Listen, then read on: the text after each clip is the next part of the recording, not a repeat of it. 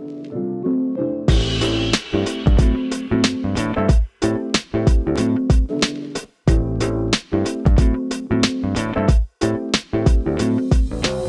right, groups, here we go. One quick story. So I got Erica a puppy for Christmas this year. Most precious creature ever. And her name is Lady Violet Shadowfax. Nana Folkers. We call her Nana. Think Peter Pan. She's going to be a big dog. But just a little puppy right now. This story has a point. And the other day, we were at the high school for some sporting event. That's what we go there for. And we were at the high school for a sporting event, and Erica is on the phone, and she calls Josh, and she's like, hey, make sure you give Nana some water and let her out to pee, and then put her back in her cage. And I'm like, we need to clarify that that's a dog, not one of not a human. Is Nanners out? So I was just like, yeah, it's just things you never think of. I mean, you're in my mom-in-law's small group. It's not funny, is it? If Nana doesn't go in a cage, but Nanner Pants does, or with her little puppy teeth, Nanner Fangs, as I've been calling her. All right, let's dive in. Kids, your questions. You're up first. Here we go.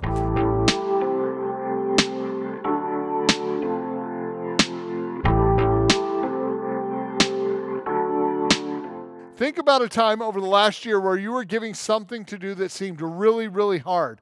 What was it like in the moment where you realized you had to do it? What was that like for you?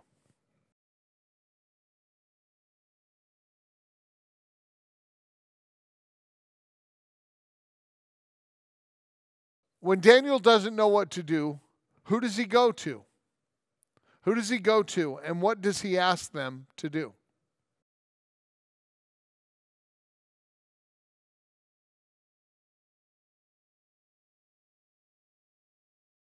Question number 3, what do you do when you are faced with something that is hard to do? And how does Daniel's example help give you maybe an idea of some of the ways you could go about seeking help?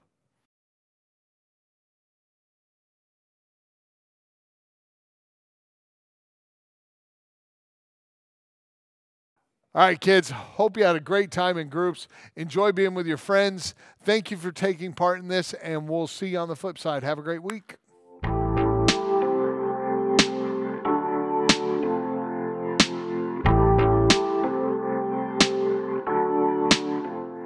All right, grown-ups, it's your turn. Let me begin with question number 1. What has been a moment in your life that at the time it felt impossible for you to get through? I think you could have some great discussion around this.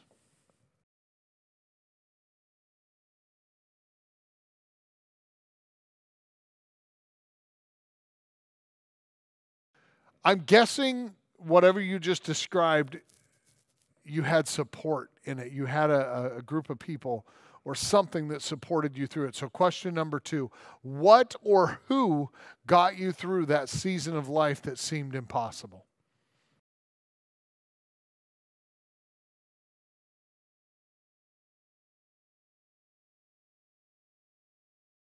Question number 3, take some time and let's look at Daniel. What did Daniel, when Daniel is faced with an impossible task, what is the first thing that he does?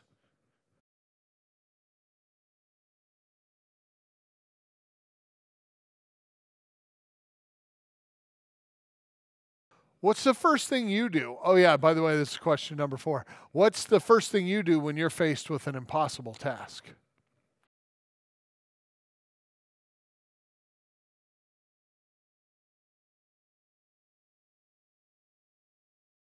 All right, groups, have a great week. I hope this time in the Word of God has encouraged you. I know there were just a few questions out there, but the reality is for you to connect and grow, it's opening up your lives, sharing your lives in the Word of God together. I'm so glad you're a part of groups. It is what we do at the Foundry, and we're thankful that you took the time to be a part of this. Have a great week. Thanks for joining us. You can stick around if you want for the group vibe.